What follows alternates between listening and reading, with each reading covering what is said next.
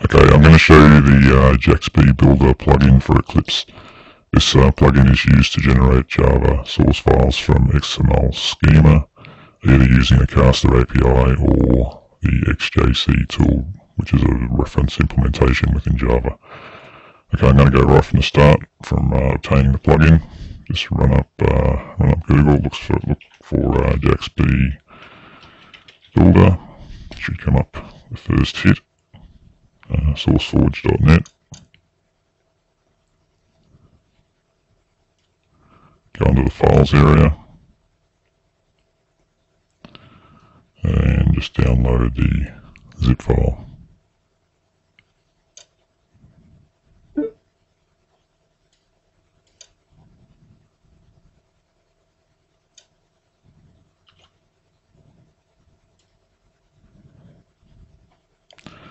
Open up the zip and extract it into your Eclipse directory, into your Eclipse plugin directory.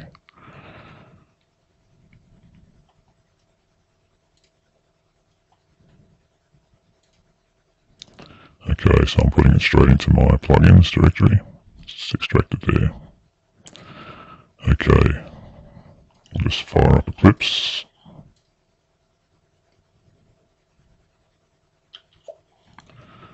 Okay, just a new project.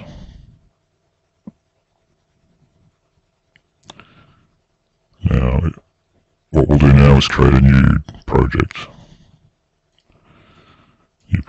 Now, if the plugin has installed correctly, you'll see a new option under Java, which is a Java XML binding project. That's the one we want.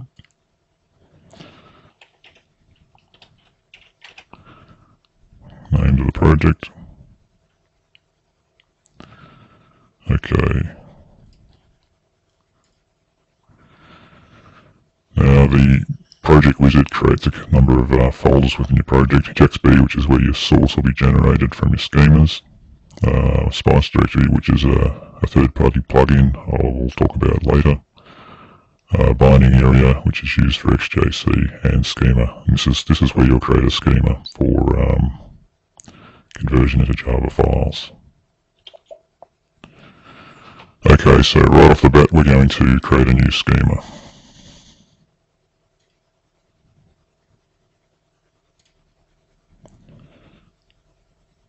Anything you like.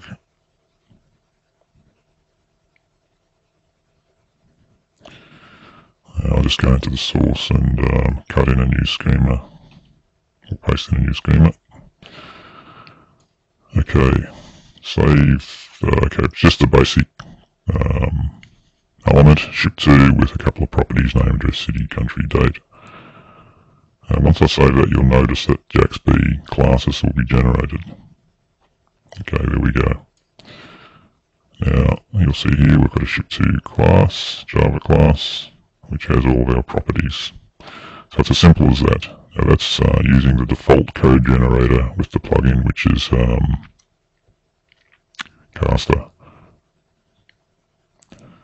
Now, if you want to have the source generated in a package other than the default, what we do is we provide a mapping from the target namespace to a Java package. And to do that, just go on the properties of your project. You'll have a JAXB properties here. Now, there's a couple of code generators we'll talk about later, but at the moment the default is Castor. Go into the Castor tab, and you'll see here that's our target namespace. We edit that, we can put in our own package.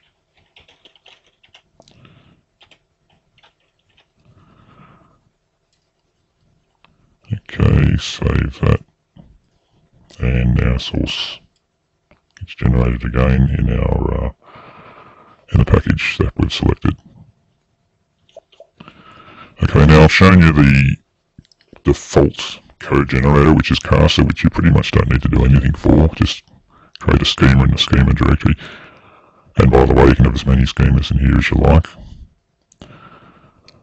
Now, if you want to use the XJC native code generator, first thing you'll need to do is go under your window preferences. There'll be an option there for JAXB preferences. Now here you'll have JAXB toolpath. Now this is the path to your XJC tool. Now these are generally provided with your JDK. I'm using 1.6 here under bin, and there's the XJC tool, so I'll just select that and OK that. Now that's selected the path to the tool, but need to change my project properties now and use the JAXB 2 code generator. And once I've selected that, I can change any of the options here. These are the standard options with XJC reference implementation. I'll just leave the default and just OK that.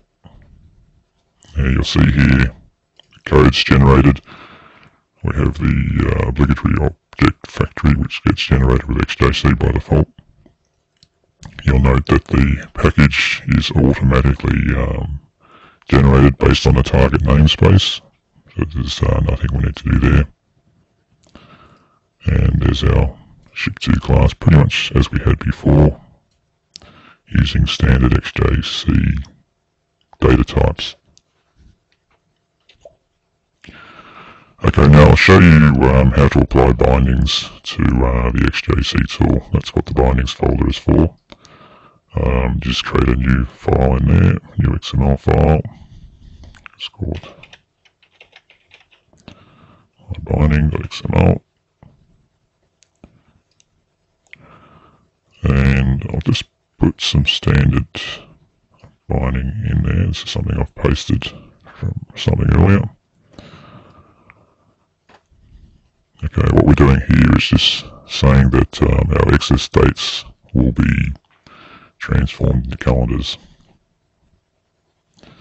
Okay, so we just save this.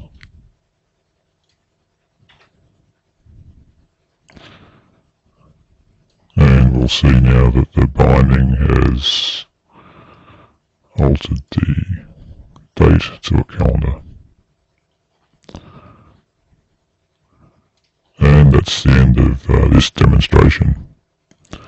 There'll be a further demonstration on how to use Spice, which is a third-party plugin, which is quite a valuable little piece of technology.